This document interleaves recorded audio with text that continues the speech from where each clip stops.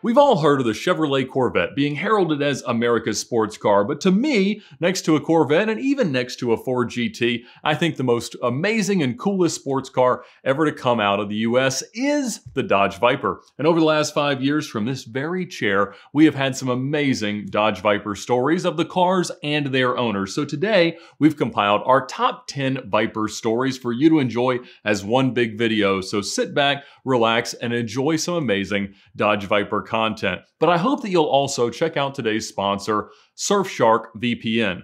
Surfshark can protect and empower your internet experience no matter where you're at on the globe. If you're a US-based person traveling internationally and you're trying to access content that's geofenced or restricted, Surfshark VPN can help with that. Similarly, if you're in the US trying to access international content that we're not easily able to find, Surfshark can help with that as well. And Surfshark VPN is also a very powerful way to protect yourself online and manage who has access to your personal data and information. So check them out now, either using this QR code or the link in the description below to empower your internet experience using Surfshark. Not only will you get 3 months free, but you'll also get an 83% discount on their 2-year plan along with their 30-day money-back guarantee. So nothing to lose. Please do check them out to protect yourself, empower your internet browsing no matter where you're at, and thank them for their support of VINwiki. Check out Surfshark VPN and enjoy today's Viper stories.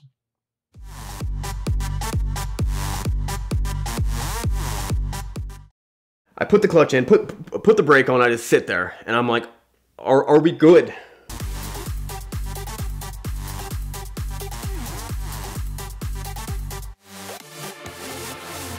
Up until this point of me being 32 years old, I had never paid more than $4,000 for a car, but I had owned 60 vehicles. Most of them were these $300 cars that I was actually buying from Pennsylvania. When I was in college in Georgia, buying these $300 cars in Pennsylvania that could not get inspected because they were deemed unsafe, and I was driving them to Georgia and, you know, for really, really cheap. So I had never spent any more than $4,000 on a car, which is pretty much the exact opposite of what Ed does. So I was watching a VINwiki video, and it was about Casey talking about how much he loved his 96 Gen 2 GTS Coupe Dodge Viper.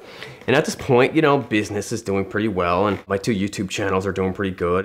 And I'm thinking, okay, I can afford this. So I talked to my financial advisor, and I'm like, is this crazy? I'm thinking about buying a Dodge Viper, and I'm gonna make some videos with it. I'm gonna enjoy it, but then I'll sell it, and you know, if I make a couple bucks, break even, or even lose a couple bucks, that'll be fine. It'll be some good hype for the YouTube channel. I watched Casey's videos. He's just talking about how awesome this car is and how they're going up in value and how beautiful they are and how like it was one of his dream cars when he was a kid, and it was one of my dream cars too. You know, I had the poster on my wall, and how they're pretty easy to fix. You know, Jay Leno says you can fix them with a hammer, and you know it's still a Dodge, and probably most places can fix it.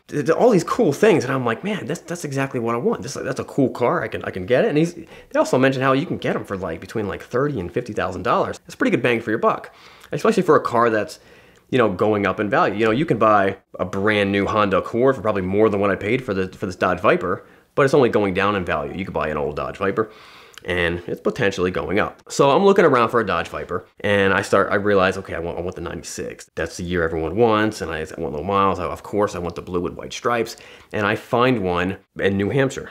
And it was the daughter of the guy who owned it was selling it because he passed away. He passed away a couple years ago, so sat in her garage for a couple years. And the local Viper Club of New Hampshire owner, the guy who like managed or owned the Viper Club, he would come by and he would start it up and he would drive it around a little bit, just make sure, you know, everything was running and wasn't just rotting out. They were asking $45,000 for it, and I did some what they call shrewd negotiating, and I tried to get it for $30,000, and we went back and forth. And something that I realized from buying, you know, hundreds of motorcycles and a lot of cars is that one of the most important things about negotiating is building a rapport with someone.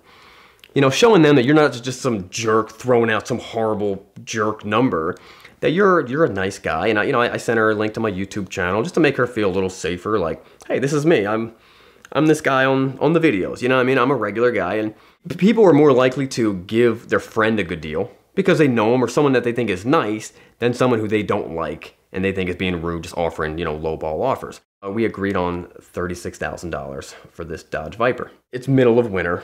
I grab my brother, I grab my van, I grab my trailer. We start driving up to New Hampshire. If anyone knows anything about New Hampshire, it's always snowing in New Hampshire. So we go up there, it's about a 10-hour drive, and it's looking really bad. It's actually snowing at the point that we show up there. And it's a really, really narrow driveway. It's a one-lane road that goes to multiple houses. So I pull up, I kind of finagle my van in a way that I think I might be able to pull the car up onto it. At this point, I'm blocking the entire street. We do the deal, everything looks good. The Viper looks good. I've never driven a Viper before because no one's gonna let me drive their Viper. Pay her the money and I get the title and I back the car up down the driveway. Now we're at this point, it's like freezing rain and we're about 2 inches of snow on the ground. I'm backing this thing up and I'm lining it up with my trailer. Well, I've got a buggy trailer and the ramps look about like this. And they instantly were touching the bottom of the Viper. I didn't know how the Dodge Viper sits like this far off the ground. So I had planned for this. I had some motorcycle ramps that I use that I was gonna take apart. They're about 8 feet long, and I was gonna put them on both sides to kind of step up the ramp. It's kind of sketchy, but what are you gonna do? And I'm horrified. This is more money than I've ever paid for any car times 10 in my lifetime. And I'm gonna attempt to load this thing up with my brother in snow while it's freezing rain with no help and knowing full well that if this doesn't work out, if this thing falls off the trailer or something, there's no one's gonna help me out. You know what I mean? I'm done. I will have ruined the car. I don't know what I'm gonna do. The Dodge Vipers are pretty torquey. I think they're rated at like 490 foot-pounds of torque. You know, from brand new, I actually had my dyno at 406 horsepower, 460 foot-pounds of torque to the wheels. And I didn't use the gas. I'm just easing off the clutch. It's rolling up there. It's going up. It's almost touching the front bumper, but it clears it. And then we get up. Keep in mind, these are 335 tires. These are giant tires. At the time, the Viper had the largest tires of any production car ever. I finally get off the ramps and onto the part of my trailer that's dovetail. Most of my trailer is wood. The dovetail part is diamond plate. And it's been raining. It's been like snowing and then raining and then snowing a little bit. As soon as I touch the diamond plate, my tires start to spin and the whole Viper kicks over about 8 inches. I put the clutch in, put the brake on, I just sit there and I'm like, are we good? Are we okay? What's going on back there? I have no clue. He tells me that, I thought I was still on the ramp actually. In my mind, I'm thinking, all right, that big old tire's hanging basically completely off the ramp. I just shifted it over on the dovetail. We were good. The trailer's wide enough. We had enough room. I ended up driving the thing on and we strapped it down. We're soaked. The Viper was preserved. Nothing got damaged. We strapped it down, drove it the 12 hours home. That's how I got my Dodge Viper. I love the Viper. It was a blast. It was a blast to drive. One of the coolest things about the Viper is you get tons of looks in this thing. Now, when you're driving a Corvette or something else, everyone's got a Corvette. It's no big deal. When you're driving a Viper, you know, you're driving down. You got guys, you know, giving you thumbs up, and you know, people are stopping you about it. And I mean, because the Viper, the style really hasn't changed that much. You know, you can tell a Viper from, you know, all the Vipers. They still look like a Viper. No one really knows what year it is. I had a great time driving it. It was just a lot of fun. It was just fun owning it. A fun car to own. It's been very cheap. Very cheap and it's actually been a very reliable car. So, to make a long story short, Casey was right. Dodge Viper, second gen Dodge Vipers are awesome. I have decided to sell it, mainly because I opened up that door where you buy more expensive cars. And then since the Viper, I bought a Ariel Atom 2. I bought a 2010 Grand Sport Corvette that's been supercharged that we just had dynoed today. Is pushing 630 horsepower. I've got a bunch of other cars. That's kind of one of the reasons. The Viper felt super fast when I first got it. Compared to my Corvette, it does not feel fast at all. Compared to the Atom, it feels like it's standing still. But when all's said and done, it's too nice of a car for me. If anything gets scratched on it, I gotta be the guy that I messed up that Viper. You know what I mean? I messed up, you know, there's not that many clean, they're out there, but a lot of Vipers got totaled, and a lot of Vipers have, you know, R titles on them. And the car's just way too clean for me. I would have much more fun in a salvage title Viper that I paid less money for, that I fixed it up and I had a wrap on it, and it's something I could really beat up. I would have more fun with that. Something this clean, and you know, when parts are getting a little more scarce and the paint is perfect on it. You know what I mean? I'd rather let someone else enjoy it.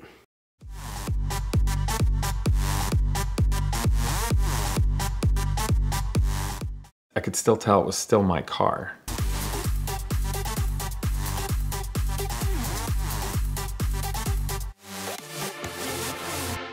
Well, my blue with white stripes 1997 Dodge Viper is my favorite car. It's the one I've had the longest, I've got the most adventures and memories with, and the one that I will most likely keep forever.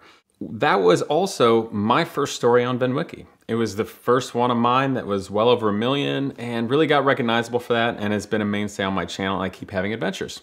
And in that story, I talked about how that was my first wild exotic car when I lived in the small town of Tiffin, Ohio, and basically the thing that got me kicked out of town because I enjoyed it exuberantly on a daily basis on the roads surrounding the town. The general populace and some law enforcement didn't take as kindly to that, and I thought maybe I should go somewhere where my personality and this car will vibe a little bit better. The part of the story that really got glossed over a good bit was the car got wrecked. And it was to no fault of my own, but when I lived down in Columbus, Ohio, I was in Dublin, it was a warm December day. It was a dry road, everything was fine. I was just coming back from a Cars and Coffee and driving very normally and very legally, and someone tried to blaze across 5 lanes of traffic where you were only legally allowed to turn right. I couldn't avoid them, hit it, the car was totaled. Just with everything going on in my life in the time, I really didn't have time to fix it. And insurance took it, and I didn't think that much of it. I was sad, but I had the car for a while. I thought it's time for a new adventure, get something fresher. It's somewhat funny because I bought a C6 Corvette with a smaller portion of the money that I got from insurance, and I thought this is gonna be a little bit more everydayable. I can take the top off, it's a little bit more comfortable. The air conditioning works better, the stereo sounds a little better, it's gonna be great.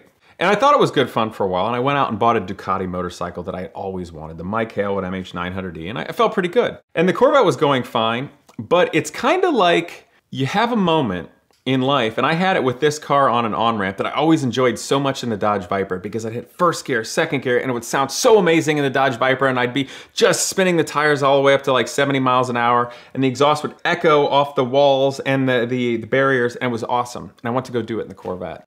And it was the biggest letdown ever, and that was the moment that I realized that Corvette for me was the quintessential rebound relationship. This isn't the long term, this isn't gonna work, and it totally killed the Corvette for me because it would never be my Dodge Viper. And it was something like a year that had gone by, and after the car got wrecked, there were a number of parts the insurance company didn't care about that I just kept. I think I had like a subwoofer and some stereo stuff, maybe the wing off the car, and just a number of odds and ends. I had a personal steering wheel or Fittipaldi steering wheel, things like this that I just kept for the car, and they laid around. I don't know what I kept them for. Maybe I was gonna sell them. Maybe I thought I was gonna buy a Viper in the future and being a pack rat, but I had them. And I still remember vividly, I got a phone call from a number I didn't recognize. But what happened was, over the course of the last year and a half, the car went to auction, insurance auction. A guy up in Michigan bought it, and he was starting to put it back together. Straighten the frame rails, fix the hood, put it all together. And my car still had a Push Racing sticker on it. And he saw that, started tracking it down, figured out it was my car, somehow found my number and called me. And he goes, I'm rebuilding this car. And I'm like, yeah, that's my old car. He goes, is there any chance you have any parts for it? And I'm like, yeah, actually I do. Which was hilarious, or maybe funnier later in the story, because he ended up buying parts off of me that I had. I might even had like floor mats and stuff. I didn't think anything of. So I sold these parts of the car to this guy, and he was building it. Stayed in touch a little bit, but I didn't think anything of it. It wasn't not my car, it was gone. Maybe 6 months later, he calls me up again. He goes, well, I got it done and I was enjoying it, but I think I'm gonna sell it. Do you have any interest in it? And I'm like, maybe. But I moved on, like I'm trying to tell myself, like that chapter's come and gone. But I'm gonna go look at the car. So I go up into Michigan, and it was pretty much like right in the winter. It was rather cold, and checked out the car. I sort of made a deal on the car. Like the guy sent me pictures, and I was no longer emotionally attached. It was like the relationship that went away. It's like, we're not getting back together. Nope, I'm over you. I don't need this. You know, one of those kind of things. And so I really lowballed the guy. I remember going up there, I think briefly with my dad to check it out. Like we had a little bit of time, we just went to take a peek at the car. And I looked at it, and the way that it was repaired was, it was like okay, but it wasn't nice. It was the way you would if you wanted to get a car done quickly and make a good car that was drivable, but you weren't trying to make it overly perfect, but you also get excited and want to throw a bunch of money at even more ridiculous parts for it. So the car had way overly harsh, ridiculous low ring springs on it. It had later all black Viper wheels on it that were larger with thinner profile tires and vented brake rotors and such. So it drove like a car with no shocks on Michigan roads. It was kind of horrible in that way. It felt like it was going to fall apart because of it. Also, the old wing was gone, and the guy put on the Hennessy wing, which looks like a Toyota Supra, which is a rare part. You can't get them anymore. And it's kind of cool looking back from 90s nostalgia, but when I saw it on my car, I'm like, this looks kind of dumb. And it no longer had the cool Daytona nose with the splitter because that got destroyed in the wreck, so I had a stock nose. And it was still my car, but it didn't feel right. And he also got rid of the stock black seats and put in what were kind of cool. They were, one company made or redid Viper seats with blue leather and a white stripe, which to me is kind of what the baby boomer generation likes to do when they get really excited about a hot rod. They want to paint the whole interior to match the exterior color of a car. And they may love that, but I really don't at all. So that's the way my Viper was. It even had a blue shift knob with the white stripes. Like, he took the white stripes thing way too far. I test drove the car, and I did it on my own. My dad stayed there, and that was a bit of a moment because I could still tell it was still my car. And it was kind of like if you've ever been in a relationship and then you kind of came back and had a little fun. It's like, whoa, we just had laughs. I remember why I fell in love with this car or person in the first place. It's like, but this isn't the same thing, you know? And I brought it back and I was interested in it, but I was kind of divorced. It also had like ridiculous tinted windows, and it had tinted taillights, so they don't work, you know? And all of these things going on, but you could hear a distinct tick in the engine, which was not a little tick. And I'm listening to this, I'm like, this is valve train, but this is also gonna take a lot of hours and a little bit of money. And I'm not, this isn't a little thing. And that tick wasn't there when I had it. So I'm thinking, what happened to this poor thing in the meantime? But it drove well, it was relatively straight and everything was fixed pretty well. The paint match was okay and all. So I drove away, and as my dad was, because he just hates all projects, or I don't know if he goes into the dad thing, thinking that even though I can build a car from nothing, I'm still his son, and I think he thinks I'm still an 8-year-old kid and he's gonna have to do the work for me. But he's like, no, terrible car. And I was sleeping on it, and I think there was something else I was gonna buy, and I was gonna try to be more reasonable. But my wife, who I think was my fiance at the time, she said to me, that car's your baby, that car's you. That's the one you need to buy.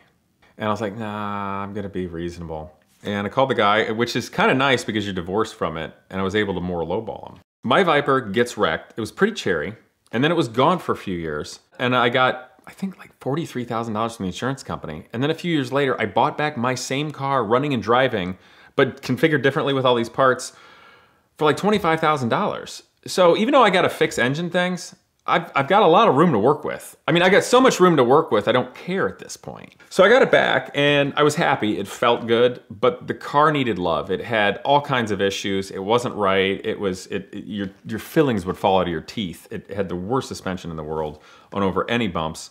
So I'm gonna start working on it. And at that time, I was getting into the first year of Gina's Garage. So I was spending so much time with that and putting my own resources into it. I wasn't making any money. Like, it was rough. The car went back home to my condo. Like so many young people, I'm renting a condo in this little 2-car garage. And that's where the Omega car sat for many years before I decided to work on it again and drive it. But I narrowed it down. I took the valve covers off and I started looking down at those lifters. And with the Viper engine being a big pushrod V10, much like if anybody's working on a small block Ford or Chevy, you can take the valve covers off, you can take the rockers, you can pull out the push rods, except the Dodge Viper has one really stupid feature stock. Unlike a small block Chevy or Ford. The head gaskets have so much extra material that they cover the holes where the lifters are. So it's impossible to just take the lifters out from the valley with the stock head gaskets in place. So then my kind of cheap but clever idea, I'm like, well, what if I just cut the excess trim of the head gaskets off? It won't actually matter. And I started making a sharp tool to do it. That didn't work and I stopped immediately. But the process of the Viper at this point kind of became a longer thing. I was gonna take my time and do it right because I decided I'm gonna keep this car forever and I want it to be right. It's a labor of love. But it was also sort of resurrecting the memories, but it was almost became more personal. The car had a personality. It almost had a soul at this point, and I sort of had to bring this soul back from the dead in a way. And as silly as it seems, the car was sort of dark when it came back. It had a personality. The personality before was very bright and vibrant and over the top and exciting when I had it, as I imagine a lot of people will make fun of my personality for being.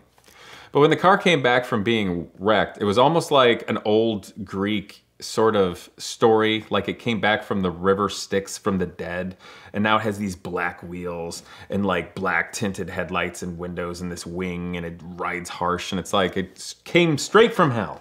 And it sort of did, coming back from that. So in resurrecting it and fixing it, I'm taking apart the engine in my condo. Heads are coming off. I'm pulling the radiator out so I can pull the long V10 camshaft out of the front. I'm thinking, okay, I'll have the heads rebuilt, as you do. So I took it to my engine builder. But the greatest thing when I went to pick it up, he's like, Casey, I'm charging you 40 bucks for cleaning them up. I decked them. They're perfectly straight. The valves are fine. I could work on it, but there's really no point. Just get some head gasket and put it back on. But it was something that I kept for myself. I didn't do it at the shop, and I didn't rush it and do it in a business-like way because I wanted to enjoy it. I wanted to have the personal attachment of bringing it back to life. For a lot of people that wondered, why do I have the license plate Odysseus on the car? Is because I was thinking of the meanings back when. Because my first license plate on the car was Enzo Who, because I was a cocky punk and I thought it was fun to beat up on guys with Ferraris at the time.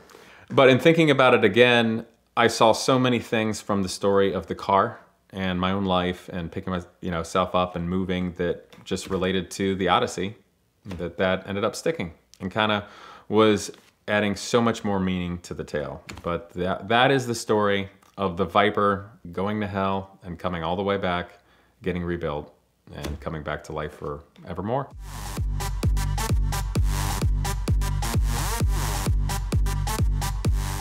And I built this car to Lambo hunt.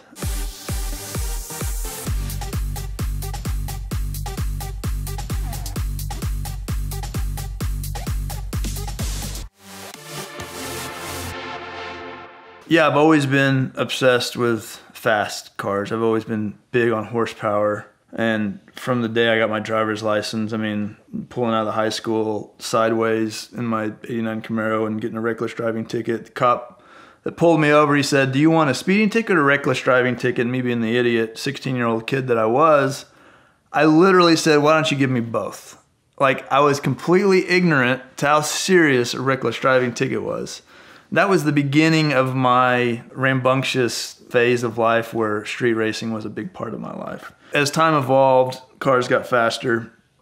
Back in 2002, I bought a C5 Corvette. It's a 99 FRC.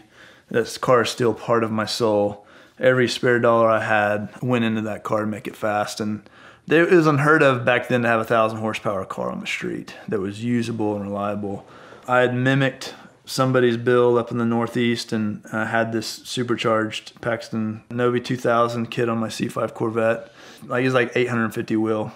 Thing was a rocket ship. All of these years, I'd been going out to the street races in Oklahoma City, and this was pre-Street Outlaws, Big Chief, Farm Truck, Asian. All of us were just street racers. It wasn't TV show and fame and all this stuff. We were just guys from Oklahoma. Now, I had different tastes than them. They liked the old muscle cars, and I liked exotic cars. I couldn't afford exotic cars. Certainly couldn't make an exotic car fast back then. So I had a Corvette that was the best thing I could afford. I'd pull up into the Sonic where we'd meet up to race. I'd get daddy's money, comments, all kinds of stuff, just beating me up all the time. They didn't like me. And so it drove me to make my car faster. So I was dating my girlfriend at the time. She went out there with me all the time. And we'd race guy after guy after guy. I mean, Daddy Dave Comstock, Farm Truck, Asian in his Chevy 2, the Black Crow, Big Chief, back when it was, an 11-second car. I was racing all these guys and I was winning. And they were starting to hate me more and more. This punk kid from Edmond, Edmond's a bad word back then. It's where all the rich kids lived. I was called daddy money. That's all because they all assumed that my daddy was buying my cars. And they didn't know I was working 80 hours a week to pay for this stupid thing, racking up credit cards and all that stuff. I mowed through everybody and was beating everybody. It was an incredible experience, and finally raced at the time the fastest car on the street. It was Farm Truck. It was a several month build up. And in my 6-speed manual Corvette, I jumped him on the line and just stayed there. And after that night, all those guys became friends. And so I look back on that as a really special time, even though we were doing illegal things. It was a really special time in my car life to look back on, you know, and then seeing the great success those guys have had in their passions. You know, #1 TV show on Discovery Channel for all these years. Like, it's really neat. I still, you know, I don't talk to those guys as much anymore, but when I see them, it's like old times, and, you know, we catch up. But that evolved rapidly for me. They went the 8th mile route. I went the 1 mile route. The beautiful thing about the airstrip is I used to like to street race, and I like to roll race. It's, you know, my favorite thing to do was run into a guy randomly on the street in my 800 horsepower Corvette, and he's got his girlfriend in the car, some new, you know, the C6 Z06 or something that just came out to rock it, and just embarrassing him. So whenever these airstrip events started happening, it really mimicked that. But the good thing is you're racing the fastest guys in the country. And so my Corvette went by the wayside. It just, 1,000 horsepower on those things was at its limit. Rear ends, transmissions, braking all the time. Motors couldn't stay together. So I had to go to something with bigger displacement. So I bought a Viper. And then I realized if I'm going to compete with the big guys, the underground racings of the world, I need to go to an automatic, because I was just blowing through transmissions left and right, making 1,350, 1,400 foot-pounds of torque. Ended up buying a previous underground racing Viper, because they started out building Mustangs, then with the Vipers. They were huge in the Vipers, great success, 7-second quarter-mile cars. This is back in 07, 08, 09 when they were building those.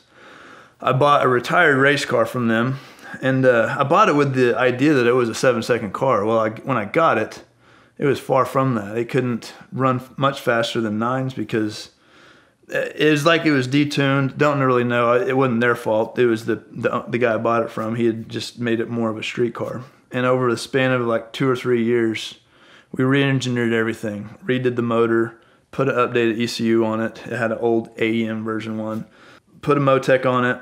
And as soon as I got it in the right hands, at the time it was D3 Performance. They've changed their name now. Once I got it in the right hands, and the motor in the right hands and the tuning in the right hands, we had a car that could compete. 2012, I made it to the finals of the Texas Invitational. The Texas Invitational at the time was the biggest, fastest cars in the country. There were guys bringing their cars from the Middle East to race, GTRs and stuff like that. And so whenever I showed up, everybody kind of laughed. Like, you know, this. I remember specifically one of the twin turbo Gallardo owners laughing about me and my Viper. It was like a David and Goliath type scenario. And the first year I showed up, the car failed. The guys that wired it didn't wire it correctly. I sent it to the right guys. Then all of a sudden it's running right, and it's making all the power. And instantly get to the finals, race an underground car. I screw up. It was a Turbo 400. I went from first to third. I skipped second gear. I would have won the race. Still not over that. In 2014, I went back. I raced every year, but I was always aiming towards underground racing. They had the fastest cars. They won every event. You know, people would talk about Lambo hunting. And I built this car to Lambo hunt. That's all I want to do in my twin turbo Viper is beat the fastest Lambos.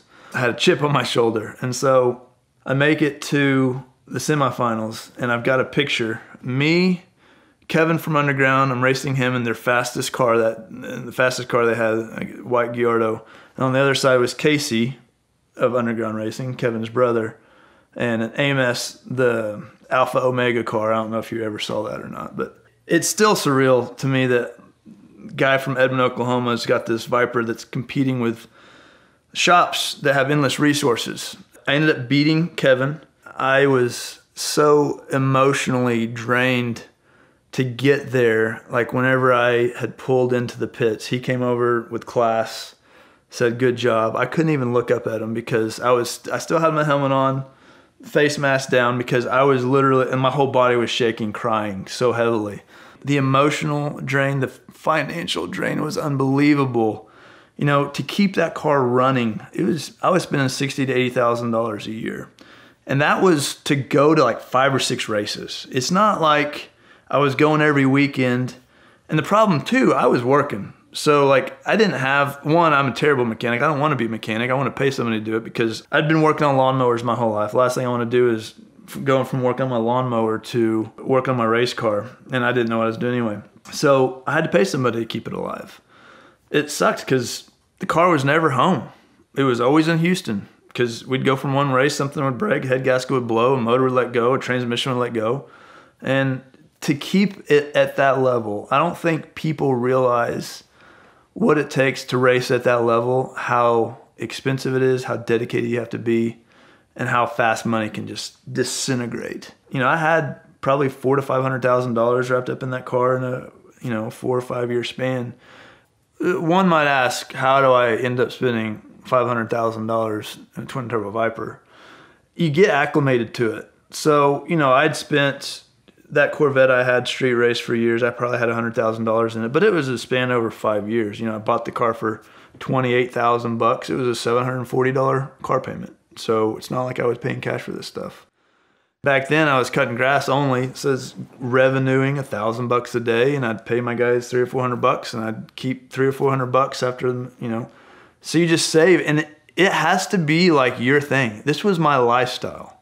I lived in a old house next to a university that had next to no house payment. Every dollar I made went to that Viper, and if I didn't have the dollar, the credit card got swiped.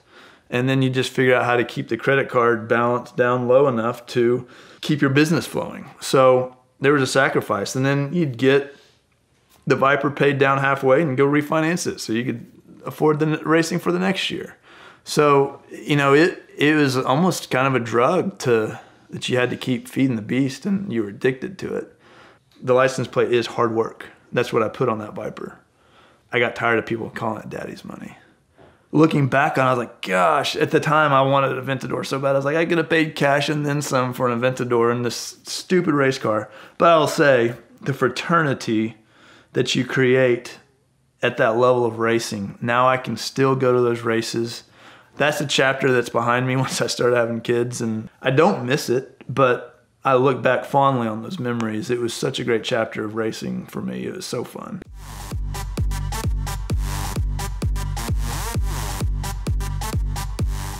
I've never been more scared in my entire life in a motor vehicle.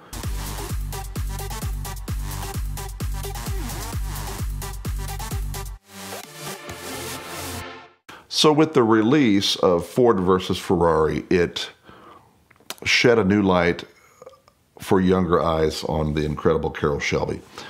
And I have a somewhat crazy story about Mr. Shelby. And I had no idea who this man was. Living in Indianapolis, every year they have the auto show in December, January-ish, and you can go look at the new latest models of the cars and what's coming out. Indianapolis has a tradition that they release what is going to be the upcoming pace car for the Indianapolis 500. And back through the 80s and even early 90s, it was not always a Corvette or not always a Camaro or not always a Chevrolet product. It would hand off between Ford and Dodge and Chevrolet, and Oldsmobile. The Pontiac Fiero was a pace car one year. You would always go to the auto show to find out what the next new pace car was, and the mayor would drive it out and, there's a new pace car, whatever. So one year, they released the new pace car as the all-wheel drive Dodge Stealth, like this electric green, amazingly cool car. So they roll it out, and the mayor gets out of it, and there's the new pace car for this year. And the city lost its mind. The UAW flipped out and everything else because the Dodge Stealth is built overseas and it's rebranded as a Dodge when it's actually a Mitsubishi 3000 GT. We have no pace car now for this year's upcoming Indianapolis 500. And that was the year of the prototype Dodge Viper.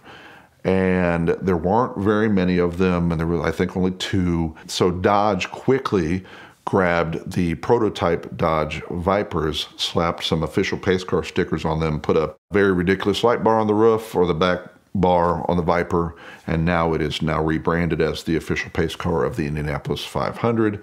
The Stealths were relegated to like parade cars or something terrible. I think those stills are now in the Talladega Speedway Museum or just right outside it. I was disc jockeying at the Indianapolis Motor Speedway for an event during press day.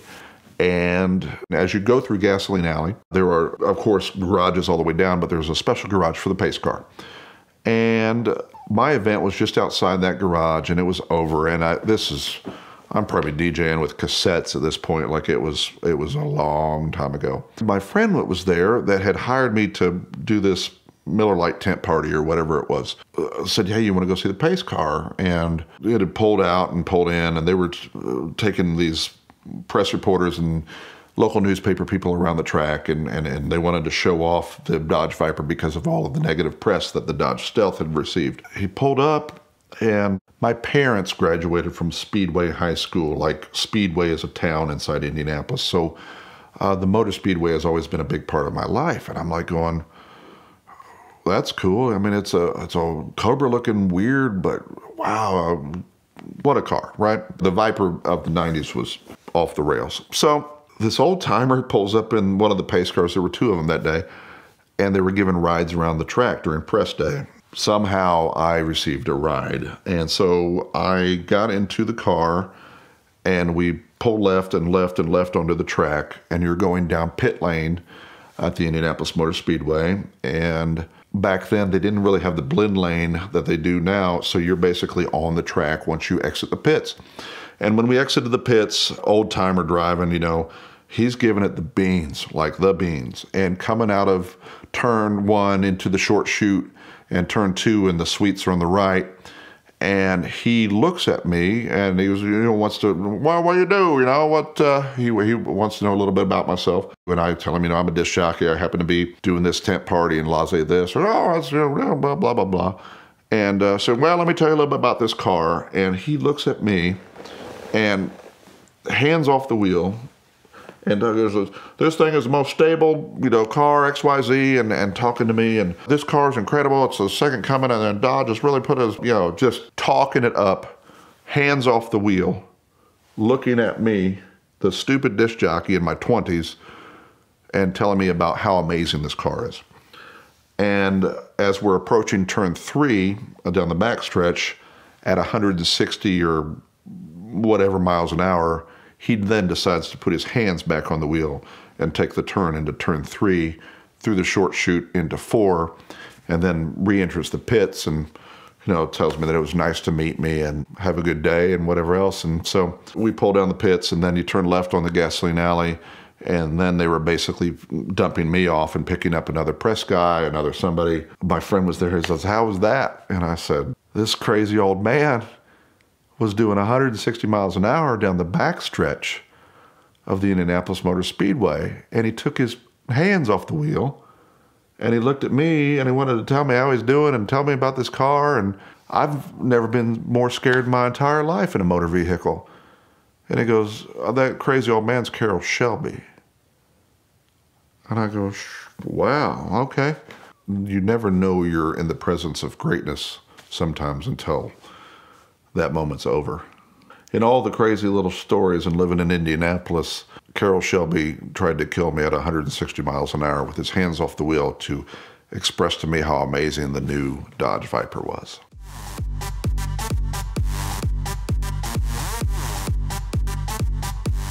I feel terrible because my Viper's been great, and this one's being a cantankerous monster that's trying to kill itself.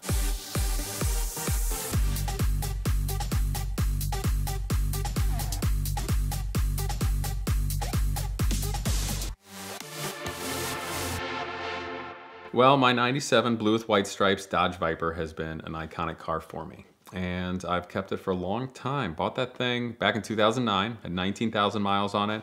Right now, right about 100,000 miles. And that was the one that actually goes back to my very first VINwiki story of the supercar that got me kicked out of my small town. With that car being the one that I guess I'm most known for, and I put the most miles on it and have enjoyed the most, it has that interesting story. Kind of like the bird that flew away that came back. I've just always loved it. because if you need to cruise around in it slowly, you can. If you want to go fast, you can. There's no BS traction control or ABS. There's no cruise. There's just nothing in the way. It's just a raw, exciting car that makes cool noises, and you can put it sideways at any time if you want. It's just been a really great companion to make memories in. But I'd always had a fascination or just a little soft spot for those very early Dodge Vipers. The first ones, the RT10s, red, the 3-spoke weird wheels, side pipes, no proper windows, no proper top, no door handles on the outside. You got to reach in. If you have the top on or the side curtains, you unzip the window like a Jeep or a 1960s British car, and you open it up and you get in. And I remember vividly, I think perhaps our dad took us maybe like the Henry Ford Museum, where we're little. So we're up in Detroit. And just doing car stuff, and we're coming back, bored as kids are in car rides, and being on I-75 in Michigan, I was sitting there, and I don't remember if my dad looked in the mirror and mentioned, or we saw it first, but we saw a red Viper on the highway, like in the wild, the first year, and it was a cold day. I don't remember the exact temperature. We had jackets on, everything like that, and here comes a red Viper, no top, 2 guys in it, just cruising up, and they were like super speeding, but they're coming up, and they come to pass the car we're in. We're little kids, and I remember looking over, and these 2 guys looked like they came just straight off an Air Force flight line or something. Like, you know, leather jackets, hat. One guy probably had aviators on, something patches, and I'm just like, I don't necessarily know what cool is, but that's the coolest thing I've ever seen. It's like an 11, 12-year-old kid. You're just like, yes. And I remember that, you know, and you forget about it beyond that, because my blue with white stripes Viper was always really usable. And the coupe's in many ways maybe a little prettier. It's a more usable, I don't want to say better car, but more usable in the real world. It's got windows that go up and down, and door handles and locks. So it's suited it well. And I could never really justify, you know, I would never sell that to get an early one, but I always liked it. A few years back, when we moved to the Toledo area, I had worked at this small classic car dealership for a couple of years. And, you know, you look out for, you gotta have inventory, you gotta find cars to buy. And I think it was maybe Facebook Marketplace or Craigslist saw an early Viper for sale. It was built in 92, VIN number like 00030. And there's some funny things about Vipers where the VIN number doesn't necessarily reflect the exact time they came off in the production. It might be like when it was ordered, but it was kind of cool and I remembered that. I go check this car out from the guy that owns it. Just, you know, normal guy. It was this one cool car, had a little bit better exhaust. He'd done a couple things to it, maybe had a couple glitches, and car looked good. I don't think it was then, but he didn't want to come down to where I needed to be to buy it for the dealership, for the nature of reselling it. I think he called me a few days or a week later, and I just told him where I needed to be, and he said yes, drove the car over, made the deal for the dealership, and that was that. And of course, when a car comes in the dealership, you got to access it and see what's going on. And I think I drove it home one night. You know, the early ones don't like sitting in traffic because of the way the fans come on, so they can tend to get a little hotter.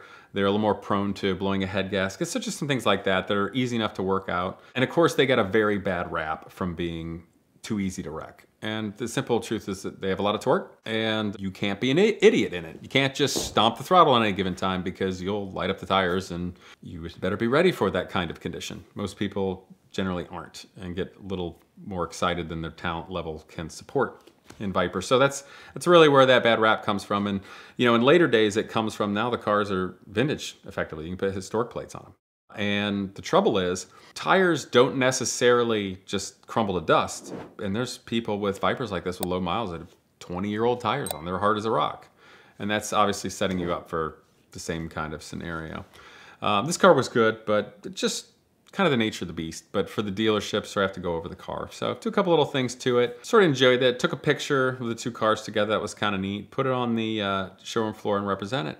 And a gentleman who was local to the area, Dennis, I believe, came and checked it out and knew his son, nice young man, actually helped the dealership a few times, and he was really interested in it. Made a deal, he ended up buying it. And there's something in the back of my head like, this is the car I should buy. But I couldn't buy it. I didn't have the space, didn't have the means at the time or anything like that, but I remembered it. So it went away, and every once in a while I would see them driving around. And the car was actually kind of a complete pain in my ass for a while, because we had sold it and suddenly like the fuel pump check valve went out, so it would lose all its fuel prime, and then it would have to crank forever, or you'd have to turn it on and off until it would prime and then start.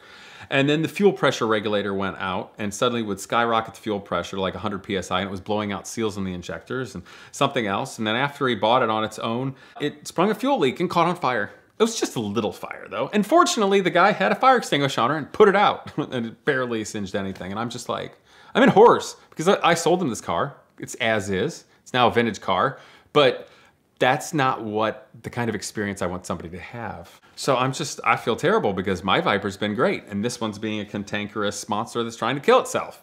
But they were very nice people and understand. They were car people, motorcycle people, and it was fine. But I was just like, oh my God. And so the son, they had it, and I think he was a teenager at the time when they bought it, late teenager.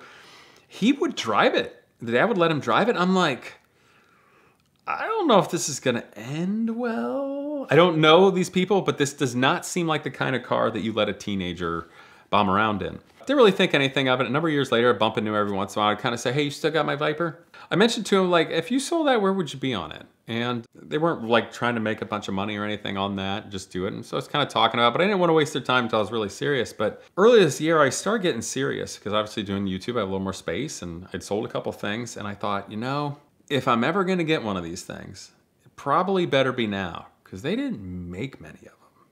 I mean, I think the first year of Viper production, what did they make, like 250 cars or something? So started talking with him and actually, you know, over a little bit of time, I just wanted to kind of see where he was and money on it. And actually ended up making a nice deal on it. I think I bought it for $31,000.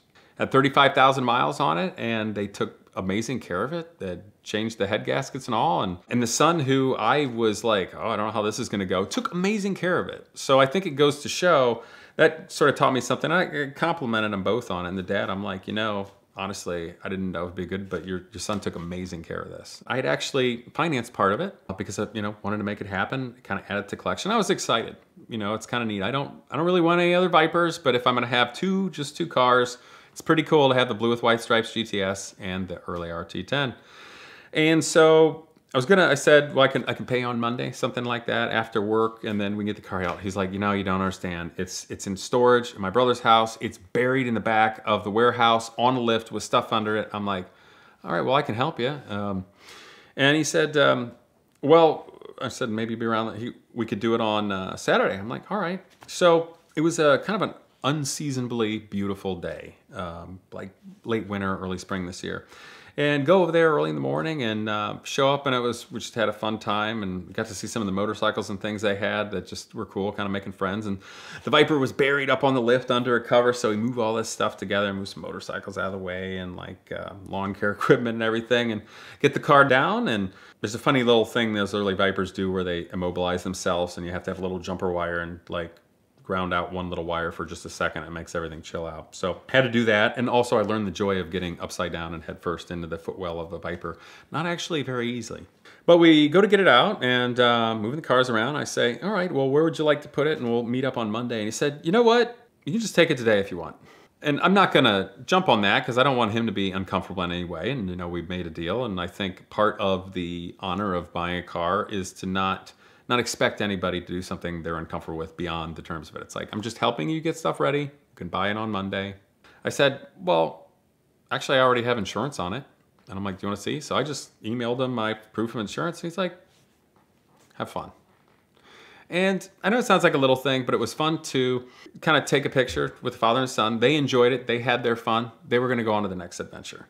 But I suddenly got the opportunity to bring literally a childhood dream that were the models. They were that early like vision you see in a dealership, the thing that sparks your lust as a car guy later on, but kind of that passing the torch, you know, because they say you never really own a car, you just take care of it for the next owner or the next adventure. But it was a beautiful day and it was really exciting to hop in the car. I'd already known that car. I know they took care of it, to just get in it and drive home. And my wife was home. It was a beautiful day. We had bought a fixer-upper home the year before, and it was starting to be less of a fixer-upper, so it felt good. And my buddy Andrew from another story, he was along that day too, so I just go ripping home. The stereo works, and it was funny because I get on the highway, and it's pretty cold, and I've got my jacket and like glasses and everything on, and it was a cold day on the highway, not much different than when I was a kid and I saw those two guys on the cold day on the highway in the same car when I was 11 or 12 years old. And so I turn on the radio and what comes on but Ted Nugent, Stranglehold. And I'm like, yeah, this kind of works. I know that's just a story of the beginning of how the next chapter, kind of the little Viper family, comes together. And I don't really consider myself a car collector. Not trying to be a collector or hoarder, but it's kind of comes that way. But there's something really neat of having like two of the absolute most iconic American cars of the modern era. There's a throwback to another time, and it sort of reflects so much that I resonate with as a car person. And the thing about it is, the blue car that I've had, I love the car. It was the car that I think was most synonymous with my personality and the most miles I enjoyed the most. And it got wrecked. And it went away, and I thought that chapter was over. And then it got bought from insurance, and the guy started fixing it. And then I was able to buy it back cheap from him and fix it up the rest of the way. So I had that story where it was kind of like the bird flew away, but came back. It was meant to be, you know. And now the red Viper kind of has the same story. I was working when I had more modest means, just trying to sell classic cars, and bought this car to resell, and the people that bought it ended up becoming friends with them, and then later it came back much the same way. So there is the beginning story to another amazing chapter of Casey and the Dodge Vipers.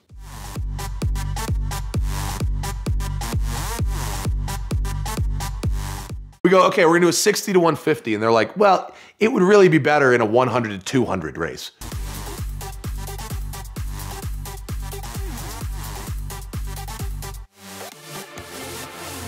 It already takes a certain type of person to buy a Viper. It then takes another type of person to modify that Viper. Imagine the type of person it takes to build a business modifying those Vipers, right? Imagine that personality. The Calvo Motorsports Viper is really the rolling reflection of Antonio Calvo's personality. The guy is extremely extroverted, loud, funny, flashy, and it's all about more, more, more, more. It's the most Texas car ever, right? Every time you go to Texas, it's always the same thing, right? 1,000 horsepower, stock brakes. It's the most Texas that it gets, right? He's got slicks on the back, stock wheels on the front, 4-figure horsepower stock brakes. That's a Texas build, right? Fortunately, these guys started with an ACR. So downforce, brakes, you know, the fastest car Chrysler's ever made. So you're starting with that. They then built the motor, starts as an 8.4 liter. They stroke it to 9 liters. And they add twin 76 millimeter turbochargers. So depending on what map and what fuel and what day, you know, you're talking about anywhere from 1,100 at the wheels to 2,000 horsepower at the wheels, which is an absolutely unfathomable number. I mean, you tell someone something has 2,000 horsepower and they go, I don't even comprehend that. What does that even mean? It's got 2,000 horsepower and a license plate? It's got 2,000 horsepower and you just drove it here? Like, what do you mean? For these guys, there will never be enough things to brag about. It's always about being the fastest, the craziest, refusing to really believe. And then anytime something else got close, there was always kind of an excuse. You know what I mean? Oh, well, if we were running 4 less PSI on the tires. Oh, well, we were running map 3. If it was map 6, and yeah. Oh, well, it's the ambient temperature is 92, and you know, meanwhile, okay. Having said that, Holy Mother of God. They weren't wrong. they may have had some dodgy excuses, but they weren't wrong. And the car was bananas. And the numbers that they were taught, oh, it does a 240 standing half mile. You know what I mean? It's like, the lap times at Circuit of the Americas are like, you know, Le Mans cars. You know, like whatever. I've never in my life been in anything that pushed on my chest with the force of that Viper in 4th gear. The Viper, we're talking about a rear-wheel drive car that does 100 to 150 in 2.83 seconds. It recorded yesterday the fastest 60 to 150 I've ever personally seen. It did a 5.05. 5.05, 60 to 150. And to do that in the Viper, you start in 2nd. So it doesn't hook up until 4th. 5.05, 60 to 150, but 2.8 of that is 100 to 150. So you spin them for 3 seconds till you get to 100, put it in 4th, and floor it, and the needle goes and you're at 100. I've never in my life felt anything like that. Now, Sissio pulled out a data log from his phone. He's got some GTR runway car that does it in 4 something, 4.7 or 4.5. But it's 2,200 horsepower, so whatever. You're talking about rear wheel drive, 9 liters, twin snails, and a sequential box with downforce. 1,200 pounds of downforce at 150 miles an hour. The front end lifts because the wing is so gnarly. And it just doesn't grip at all. It's got a very advanced motorsport-based traction control system, so it will keep accelerating, but it'll be like, you know, but it'll go. But then just fourth, I've never felt anything like it, ever. The force on your chest is proportional to the throttle. So it's just, you know what I mean? Like I've never felt anything like it. The force was so heavy and the straightaway disappeared so fast. I mean, you came out of the corner, wound out third kinda, put it in fourth, went, and you're at the end of the straightaway. In the 60 to 160, they had to turn the boost down. What happens with cars like this is they can't hook up. First, second, third gear, they don't hook up. So they want to do roll races from 100 miles an hour. That's what they want. We go, okay, we're gonna do a 60 to 150. And they're like, well, it would really be better in a 100 to 200 race. Well, would it? What a practical build do you have there? How many people are gonna get to find you to roll race you starting from 100? Like, what is the point of this thing exactly? They'll talk about tracks like they're at them. They're not. They're on the 130, 2 o'clock in the morning. Go look them up on YouTube. Look up Calvo Motorsports Viper on YouTube. How many videos are you gonna see from tracks and how many videos are you gonna see from highways? If that's what you can get for writing a $250,000 check, not that that isn't a lot of money, it is. But it is an experience unavailable at any price from anywhere else. And that's what you're buying. But when I got to Florida and I saw it there and I was like, I'm gonna get to have a go in that. The problem it had in the East Coast Regional, they brought it out, and it had triple fuel pumps. And they told us, if the thing gets to a quarter tank, stay out of the boost, because it will slosh the fuel rearward in the tank and the pickups are in the front and you'll run and drive. I guess we got kind of close to that during the street drives because one of the fuel pumps of the 3 took a poo. We felt bad. We thought we did it. It turns out, I think it was on its way out anyway. So what they did in between was update it to a new single better fuel pump. Didn't improve the fuel economy, but you didn't have to worry about running it dry anymore, which in that car is a real problem. I mean, that car is, again, I have never seen a 4-wheeled vehicle go through fuel like that, ever. And the fact that it's E85 made it worse. You know, E85 is, I hate E85. E85 is like, it's such a nightmare. No one ever has enough. you go through it 4 times as fast as you go through gasoline, and nobody ever brings enough. A pull, a gallon. A pull, a gallon. You wind out 3rd and 4th gear, it's a gallon of gas. That was the other thing about Sorted. We made up these games. You know, you just make up games.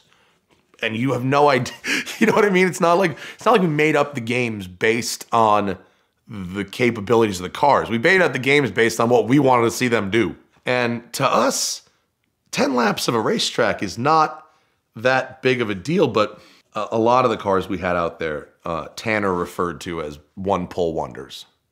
You know, it made all the power for the one pull, and either it just got heat soaked or it did something else and a lot of the cars couldn't really make it more than 2 or 3 flying laps, which is a problem for sports cars. Now, it should be said that the cars that made it to the final, for the most part, could, even with enormous horsepower.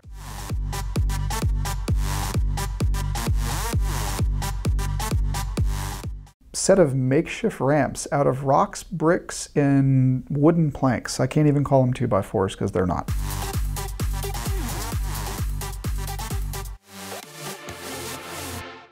So April 2017, I'm in Charlotte, North Carolina for a race, and I get a Facebook message from a gentleman in Las Vegas who is interested in buying a Gen 5 Viper. He is a racing instructor at a performance driving school in Las Vegas. He's very familiar with exotic cars, and he's very particular in wanting something that is not only unique, but something that will appreciate and value. So we settled on a Striker Green 2014 GTS. There were 44 examples of the car made, and they had become increasingly harder to find. I start looking for the car, and he calls me and says, hey, I actually found the car, and I brokered the deal. All I need you to help me with is financing it, and I really want to bring it into your dealership and have you guys check it out. I value your opinion and I trust you. And I said, that's not a problem. I get to make a little bit of money and I get to help this gentleman out. I said, where's the car? He said, it's in Ontario, Canada. I said, okay. Can you connect me with the gentleman who owns it? He said, that's not a problem. Like I said, everything's already done, down to price. I said, wow, that makes my life really easy. This is probably going to be the simplest deal I've ever done. So I get in a three-way phone call with the gentleman buying the car in Las Vegas, myself, and the gentleman selling the car in Ontario, Canada. He says that he owns a company that produces large farm equipment, and he exports it to the United States all the time. So he would help handle all of the import-export, and I go ahead and I send the paperwork out to the gentleman in Las Vegas. He overnights it back, signed. He is the proud new owner of a Striker Green 2014 Viper GTS. So this is kind of where things start to unravel. I say, hey, go ahead and send me your wire transfer information. I will have my accountant wire you the funds in full tomorrow. And he was happy to do so. Finally, I get a phone call, and it's his number, and I'm like, okay, awesome, great. The process is rolling. He got the money. He waited a couple extra days for it to clear, especially since it's an international wire. You know, maybe there was a hold somewhere. Okay, you know, great, we're ready to rock. And he is on the phone, and he is livid. And this is a demeanor I've never seen from this gentleman before, because to this point, he's been casual, cool, calm, collected, and just awesome to work with. And he says, hey, it's been 2 or 3 days, and I haven't seen my money. I said, that's interesting. My accountant confirmed that we sent it a few days ago, but let me check with her. So I go to my accountant. She said, okay, well, I'll look into it, but the money does show to be back in our account. Maybe there was a hang up, and I'll go ahead and resend it today. So I called him back and I said, hey, the money did come back to our account. You are correct. This is on a Friday afternoon, so I don't expect an international wire or a wire in general to clear until Monday or Tuesday. So I avoid it for the weekend, and I await his phone call. So middle of the week, the following week, I get another phone call from him, and he said, hey man, time number 2, you know, dealing with you, and I don't have my money. I go back to my accountant and I said, hey, we sent this money together last week. I saw it go out, you saw it go out. We reconfirmed his wire instructions and his account numbers with him on the phone before doing this to make sure that everything went through. And she said, yeah. She said, but look at this. The wire wasn't declined for some strange reason. It was actually accepted and then sent back. I called him back and I said, hey, listen, I understand you're frustrated, but looking at everything that we can see on our end, we actually saw that the money left our account, hit your account, cleared your account, and then was sent back to us. And he said, no, that's not right. My accountant is my secretary for this company, and she does this all the time, and there's no reason that this should have happened, and I'm getting extremely frustrated. If we can't get this right, then I'm pulling the deal. I said, hey, let's just make this really simple. I'm gonna go ahead and I'm going to put a check for the full amount in an envelope, and I'm gonna get this out to you, you know, overnight, paid, expedited, whatever. And he said, okay, cool, that works. The money has cleared his account, and he calls me and says, okay, when and where are you meeting this car? And I said, okay, well, going through the export process, you know, what port is closest to you? What have you done paperwork-wise that you can send me so that I can get everything prepared so that when this car comes across, we don't have any hiccups? I know that your time is valuable, and I know that my shipper's time is valuable, and I want to make sure that this goes as smoothly as possible. And he said, you know what, honestly, exporting this car isn't my deal. It's not my issue. It's not something that I should be responsible for. And I said, well, based on the structure of this deal and everything that you conveyed to us and to the gentleman purchasing the car out of Las Vegas, you are going to handle this because it's something your company handles on a regular basis. exporting from another country typically takes 30 days to get the paperwork together. You have to find a great registered importer to put it all together. These cars also suffered from 2 major recalls, and you have to have all the recalls cleared before the car can leave the country. You know, what can we do to expedite this? Because this is going to take 30 days. And he says, okay, well, I think that I have a way of, you know, I can get the car to the border. You need to send a transport. We're going to use this port of entry on this day at this time. And I say, okay, great, cool, awesome. I don't want to know, just get it done. Recall wise, I can handle it at my store. And, you know, we just accelerate things from where they are. So he shows up to the border, stays in a hotel, drove the car unbeknownst to us and added miles, which was also something that we had agreed would not happen. And my transporter makes the drive from Atlanta, Georgia, all the way up to Buffalo, New York. The gentleman says, okay, well, your transporter has to come across the border and grab this car. And I said, okay, do you have the paperwork ready? He said, no, I just said I would bring it to the border. Well, that's definitely not what we discussed. That's definitely not what you said. You were going to handle something and expedite this process and bring it across to us, put it in the transport and get it out of here. He said, okay, well, this process is just all too convoluted and too complicated for me. I'm honestly sick of dealing with it, and I am going to drive the car home now. So now I'm out a considerable amount of money on this transporter, and I have roughly another 1,000 miles being accrued on this car from a round trip. And he calls me about 5 hours later and says, I am standing in front of a public storage unit, and I am dropping the keys off at the front desk, and I am leaving. This car is yours. It's your problem. I have my money. I'm paid. Have a nice day. I'm on the phone with the storage unit, and I say, hey, is this storage unit covered? Is it climate controlled? Is it locked? Is it secured? Do you have security cameras? This is a very expensive car. It's a very rare car. We need to make sure it's safe. Does the storage unit have a lip on it? Can we make sure that we don't scrape the car pulling it in, pulling it out? But then the bad news of, well, our storage unit, you know, it is covered. It is climate controlled. It does lock. You know, we can provide the lock, but it's raised a couple feet off the ground because of where we are and the snow and everything like that. So they constructed a set of makeshift ramps out of rocks, bricks, and wooden planks. I can't even call them 2x4s because they're not. And they were able to very carefully get the car into the storage unit. Dukes of Hazzard their way out the window. We get the car transported from the storage unit and taken to a Chrysler dealer right across from the port of entry, which that couldn't have worked out any better than it did. And once everything gets finalized, the car came across. We had our transporter go back up, pick the car up, and bring it to us. At this point, the customer has been paying on this car for 6 months. We started this process in April. It's now late October, and he no longer wants the car, and I don't blame him. We reimburse him for the 6 months of payments that he made. We help him find another car. He's a happy customer, understood that the whole situation was out of our control. Now I have a Canadian car in kilometers sitting in my showroom. I can't add extended warranty to it. It's just a very difficult sale for us. And at the time that this car arrived, I was able to secure a pre-owned 2017 limited edition snakeskin green Viper and bring it into our inventory.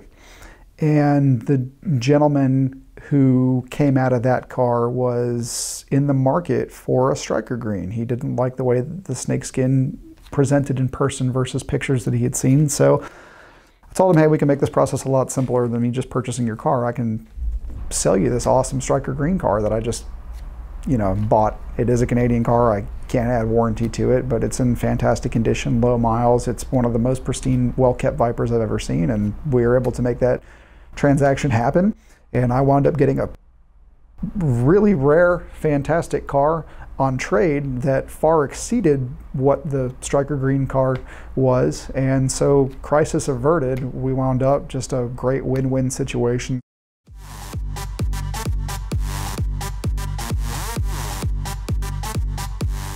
Can't help but notice, but the car does not have that motor anymore. And he says, yes, I blew it up.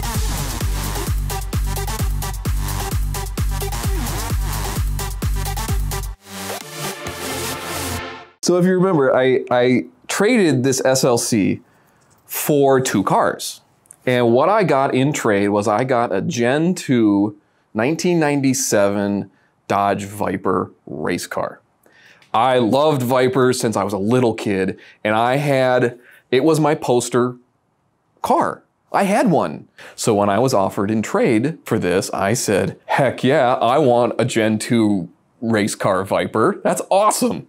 It was built by Autoform, which is a pretty popular Viper transformation company that makes a lot of parts for Vipers. And the guy who used to own it worked for Dodge. Cool, huh? And it's got a crate motor with 1,000 miles on it. I said, okay, sure, fine.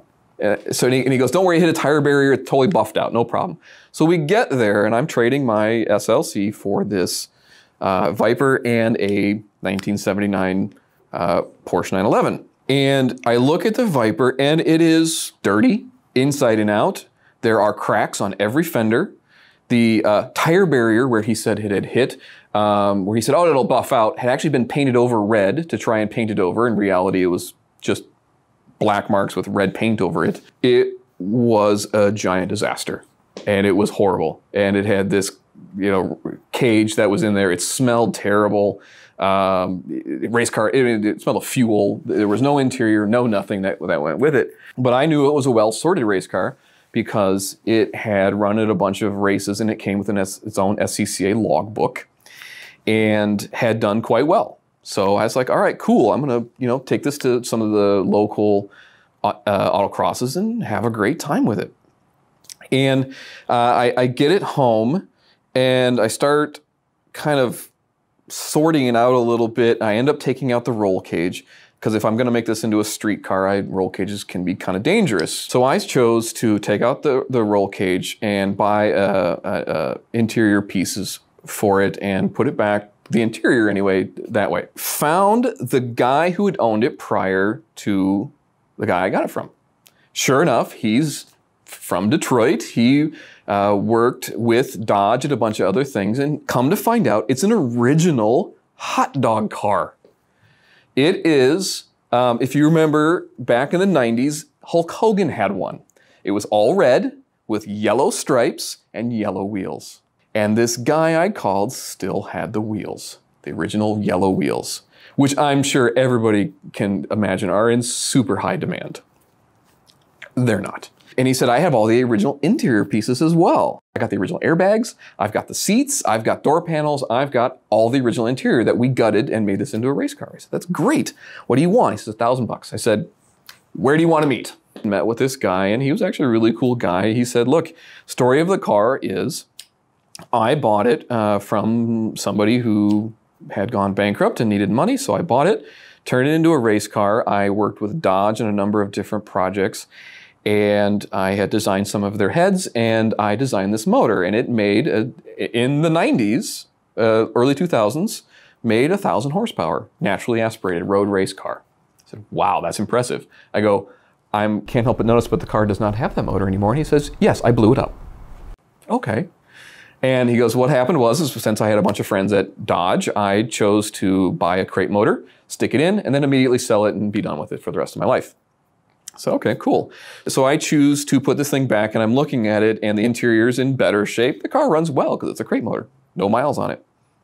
And so I choose to put some big bare brakes on it and some forge line wheels, and I look at the exterior, and I'm like, this is crap. This thing is just disgusting. So I, as my very first wrapping endeavor, choose to wrap the Viper myself. And I'm watching a bunch of tutorials on YouTube and seeing what people do for wraps and stuff like that, because the paint was crap anyway. Who cares? Like, they're like, oh, well, you gotta make sure the paint doesn't come up if you wrap it. I'm like, what did I care? I don't care. So this will be fun. This will be a thing. And universally, I kid you not, there was a line somewhere in almost every tutorial that says, don't worry, wrapping should be very straightforward unless you're wrapping a Viper. Why would you want to do that? And I'm going, it's like wrapping a basketball.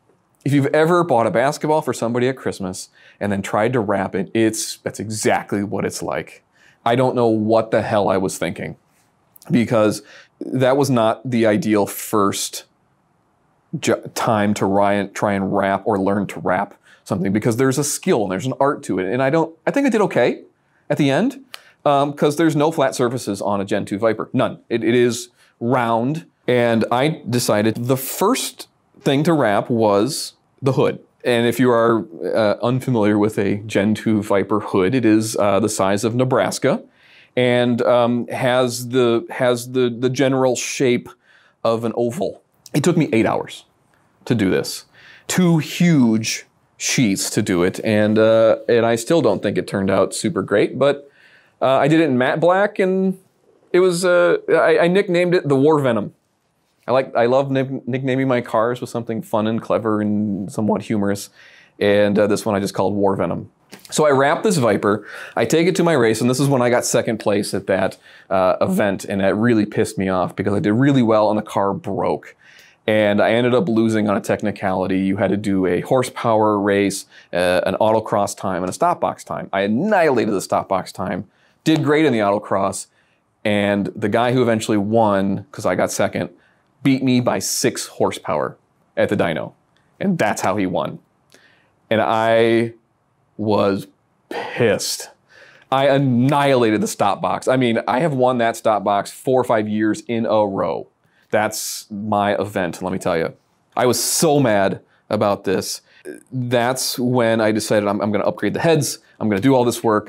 I sent it out to some friends over at TPIS in Chaska who do a lot of engine work, and you know, the heads are like this big. I mean, V10 heads, right? And I always used to joke with people. I said, well, you know, Dodge worked with Lamborghini to design this motor, so therefore I own a Lamborghini. I mean, that's the logic, right? It's a V10, of course, right? And the intake manifold is like 800 pounds, and it's, you know, the bolts are buried in there, and it's just a mess to get to. And I ended up doing it, and before I even got the chance to go race it again, I sold it.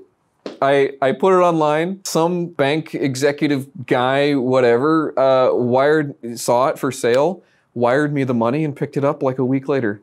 And he said, he sent me a picture on the New Jersey side of the river where the towers would have stood. There's a monument there. And I thought that was really cool. I was like, wow, that's a really cool picture of my car next to the 9/11 monument on the New Jersey side. And I said, how'd you get that picture? He goes, that's where I live. I said, I can't imagine what your rent must be to have a car in New Jersey on the river facing the towers. Like, holy cow, dude. And he goes, yeah, I'm going to take it on a rally. Fine, ain't my car. You know, I have very little emotional attachment to cars.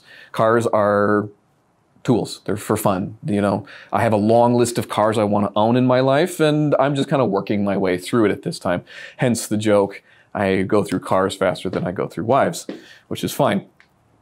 And he periodically sends me some pictures, and he goes on this rally, and he sends me a picture of, you know, a stack of ones, which God knows what that was for. Some radios and a picture of a gun and a bunch of other things. And I'm just, you know, like, hey, that's your scene, man. That's not my scene, but fine, whatever. And then he sends me a picture of this. And by the way, man, I got this Instagram model to come with me and ride shotgun. And okay, cool. Like, I don't care. I did care when he sent me a picture and I didn't save it, and I'm kicking myself for this because I think I was just so, I was more kind of offended by it more than anything. When he sent me a picture of him standing on the roof, not the hood, but the roof of the Viper. It's a fiberglass car. The whole thing's fiberglass. Top, sides, fenders, everything. In the middle of Times Square, this thing's all stickered up from the rally he was on. I don't even want to mention it. And he's standing on it in Times Square, standing on it, you know, like, woo, big victory sign. And I just kind of went, why did you have to do that? Like, I don't have an emotional attachment to it, but come on, man, that's a Gen 2 Viper you've got there. Come on. And the ending of that story is he ended up blowing up the transmission doing 160 miles an hour down the highway and emailed me and said, you know, what did you sell me? And I said, I don't know, doing 160 miles an hour, 160 mile an hour pulls on the highway is, sounds like your fault.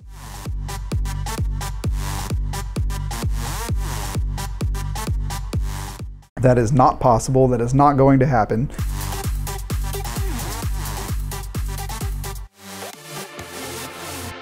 I maintained a pretty good presence on the Dodge Viper forums. Liked to stay up to date with what was going on, but the dealership made the decision not to pay to sponsor the forums. And in order for me to advertise, I had to be a paying sponsor. So I played quietly and would comment on posts without crossing the line of advertising for myself or my dealership as an unpaid sponsor. So I tried to lend assistance in answering questions technically based about the platform as best I could. One day, a gentleman on the forum posed a question and said, I am in the market for my first Viper. I really want a Gen 5 and I really want to work with someone who has good knowledge base on the car. Who should I buy from? This started what would be my absolute worst day selling cars. I am very humbled to have great clientele who posted that they should buy from me and posted my contact information. And it wasn't one or two, but several.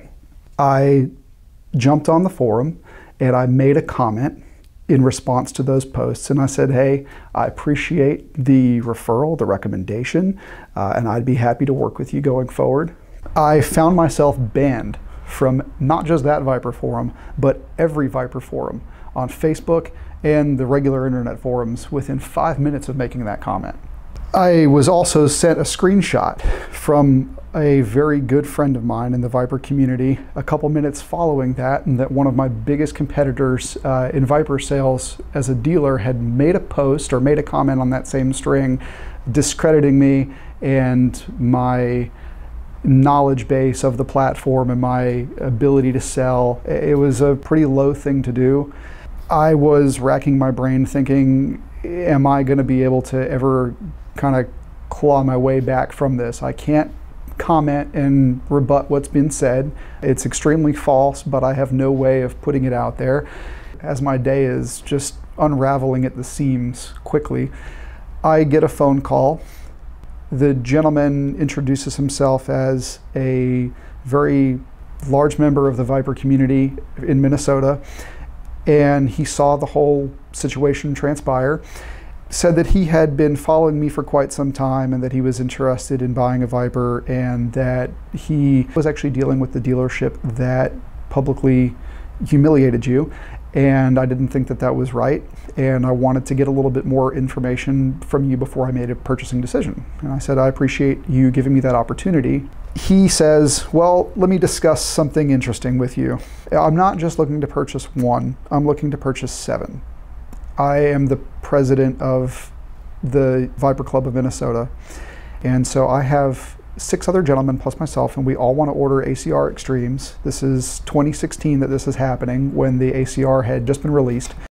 He said, we want to order them from the same dealership. We want to make sure that they get ordered at the same time. One of the biggest hurdles that we have is we want to pick them up from the factory. I said, I don't think that that would be a problem, considering it's something that we offer, but I need to make sure. In the nature of a group deal, he obviously wanted a bit of a discount, which I was happy to oblige. But part of the premise of this order was that all 7 of these cars had to be picked up at the factory at the same time. I wanted to ensure that I could offer him what he was asking for, so I have a good friend who is the program manager at GTC, which is the one-of-one Viper ordering program that we were going to order these cars through.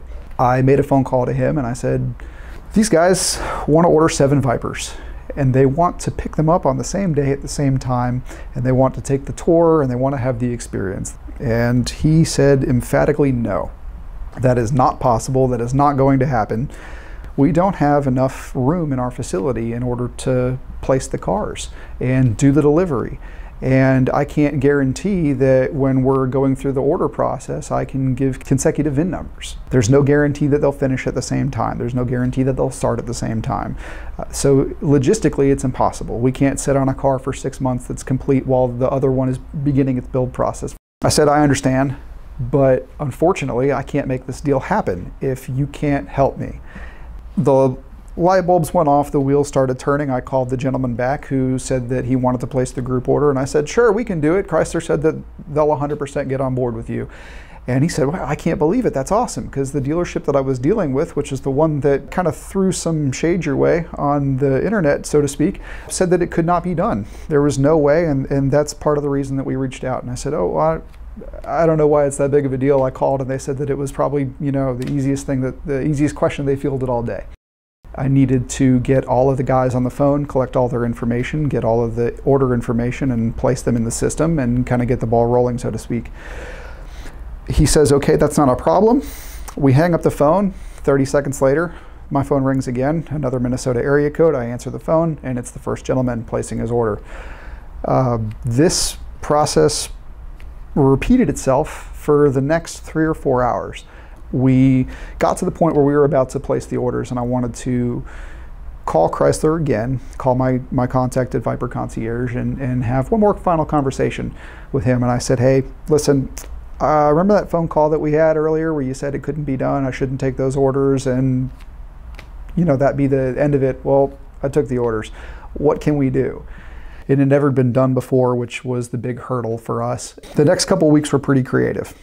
The difficulty that we ran into with this group order was that a handful of guys wanted custom colors, but a handful of guys were okay with factory colors. So if I input the orders collectively, at the same time, unfortunately, some would start production far sooner than others. The other issue that we run into with the custom colors is Chrysler doesn't always get them right.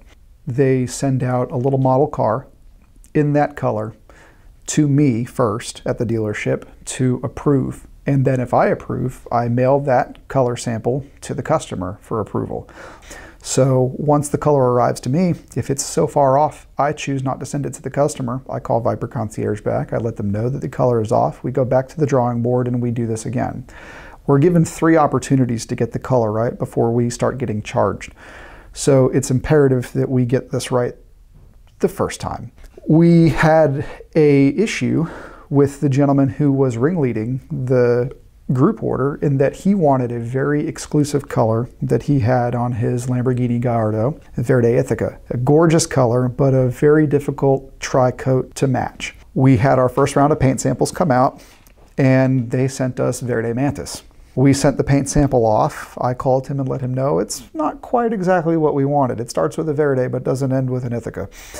Take a look and let me know if it's something you're interested in. And he didn't like it. We didn't send that paint sample back, needless to say. They didn't necessarily lighten it. Instead, they darkened it. I sent it out to him and I said, "Hey, we're really having a hard time, and we got one other opportunity to get the color right." I said, "Hey, what other options do you have in terms of color? Green isn't going to work." He said, "Well, the only other color that I would really accept is Striker Purple, which is one of our factory colors. It's an $8,900 color option." All the other color samples had come back. Everything was approved. We're good to make this order happen. So we placed the order for these cars on the same time, at the same day, in order to ensure that they have consecutive VIN numbers and they run together. This was about a year build on all of these cars at this point. The cars start getting split up and we start entering different statuses at different times, which is a little unnerving. So I'm making my phone calls to Chrysler on a daily basis for a year to hold this all together. Please hold the completed cars in the factory. Please don't ship these out. Please don't accidentally send them to the dealer. When we got close to the point of completion on all of the cars, I started getting some phone calls from the Minnesota Viper Owners Association and the Viper Club of Minnesota wanting to do a piece on the car. And that piece from the Viper Owners Association turned into getting contacted by DuPont Registry. Unfortunately, one of the gentlemen had a family emergency and backed out of his order.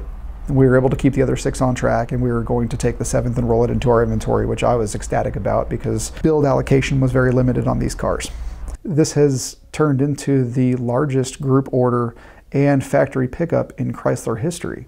They took the room that they typically did the deliveries in, which is designed for 1 Viper, and were able to fit 3 under car cover and deliver those early in the day while the other 3 took their tour of the factory. The second group at that point, who had taken delivery earlier on in the day, then did their factory tour. They got together, did a fantastic photo shoot. So at the end of the day, all 6 of these cars get delivered. What started as my absolute worst day in the car industry, where I didn't know where I was going to turn after my debacle on the internet, wound up becoming my absolute best day in the car industry and became the largest factory delivery and group order of Dodge Vipers in Chrysler history.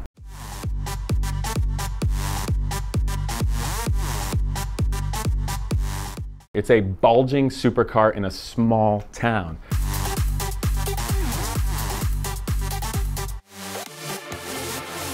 There was a friend of mine who left our small town and went all the way to California, became a videographer for Discovery and whatnot. And he would be the crazy guy shooting like World's Deadliest Catch. And anyway, he goes, Casey, man, we got to do a sizzle about you or something. Like, who knows? You're crazy enough. We got to do a show.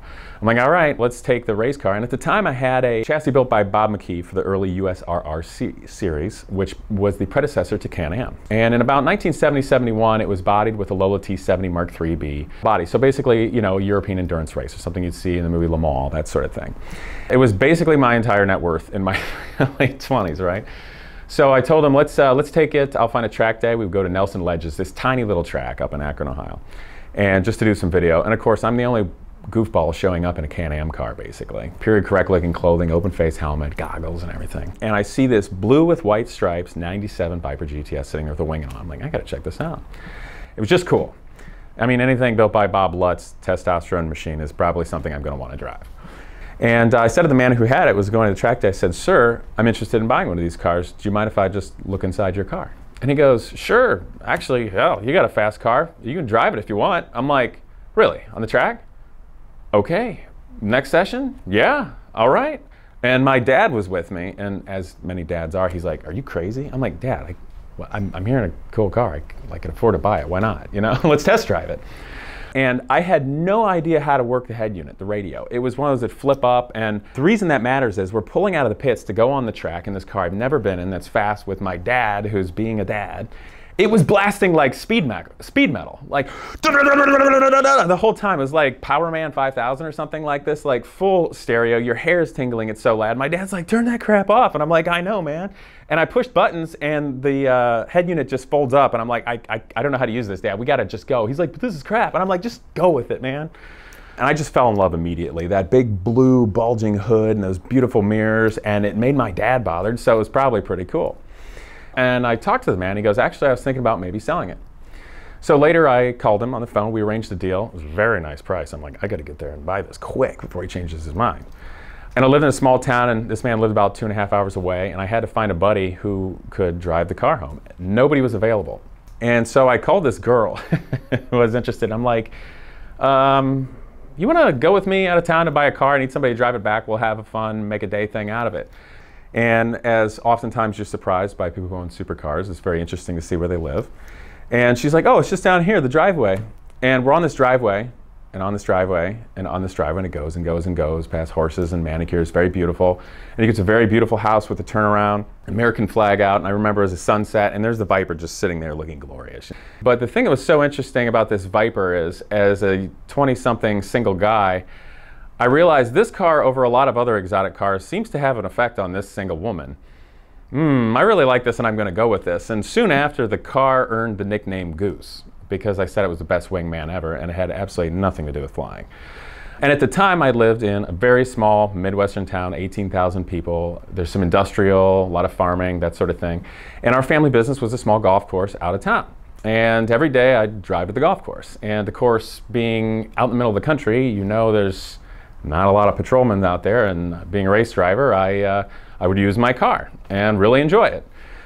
I would drive out to the golf course every day, have a great time. There's a hot rod shop out there. I knew I could blaze by there in like fourth gear, and then there used to be a railroad track, so I slow down. You just crest the hill without catching air. And there's a stop sign, this beautiful road between fields, there's nobody around, and you could accelerate full throttle like first, second, third gear, right into fourth, and you'd be flat out, and you could just get to that corner without lifting.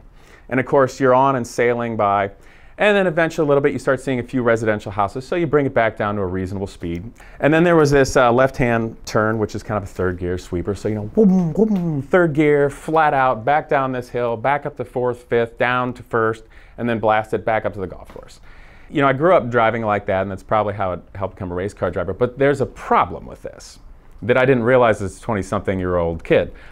It's not going to take long before everybody knows who you are and everybody knows your driving habits. And it didn't help matters that on that third gear corner, there was a very crusty old man that lived there.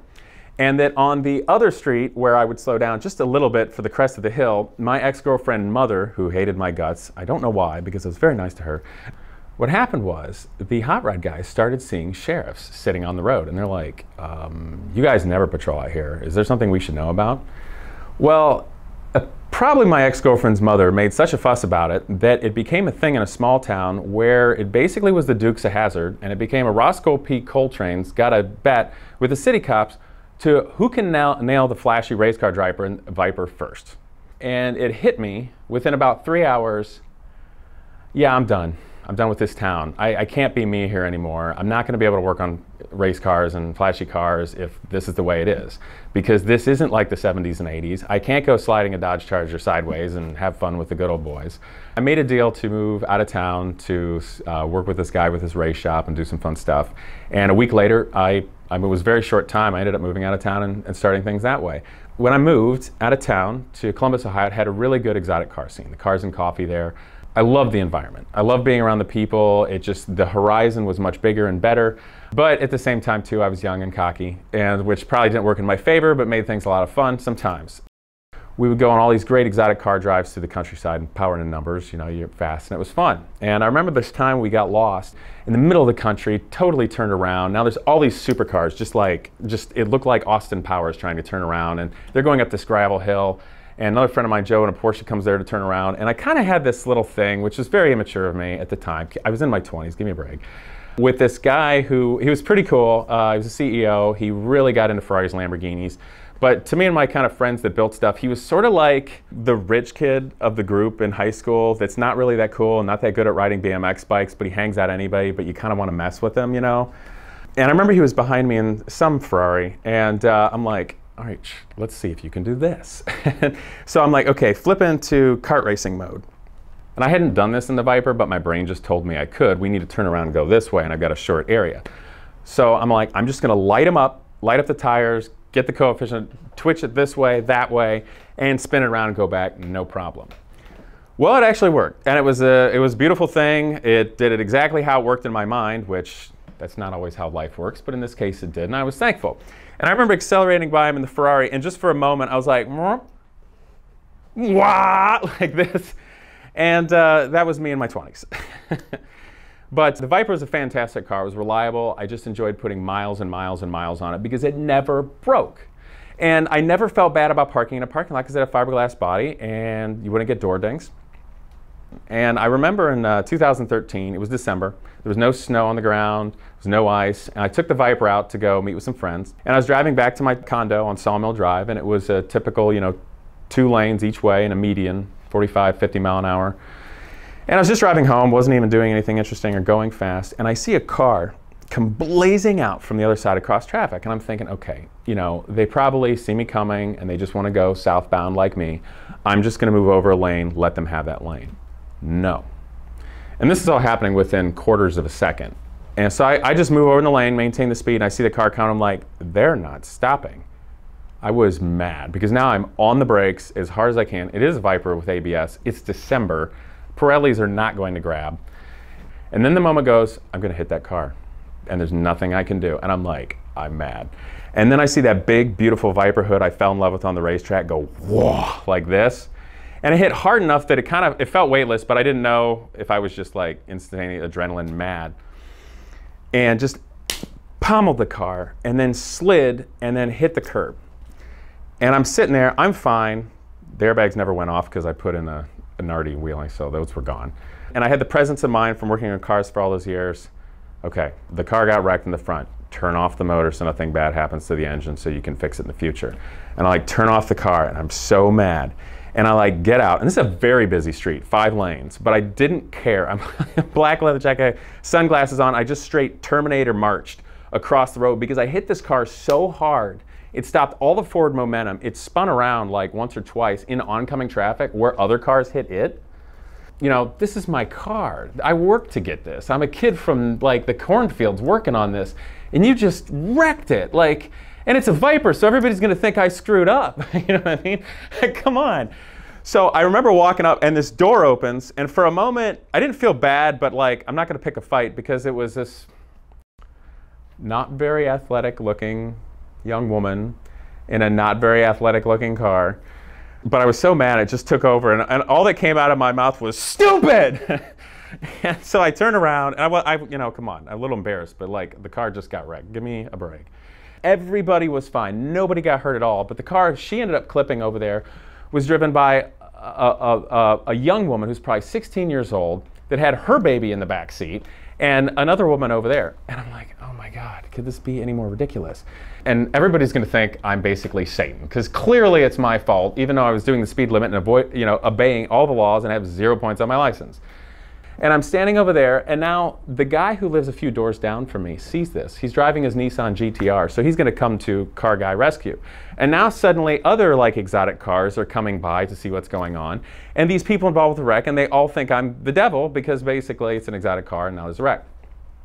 So a police officer does everything, comes up to me and says, sir, she was in a left-hand turn lane only.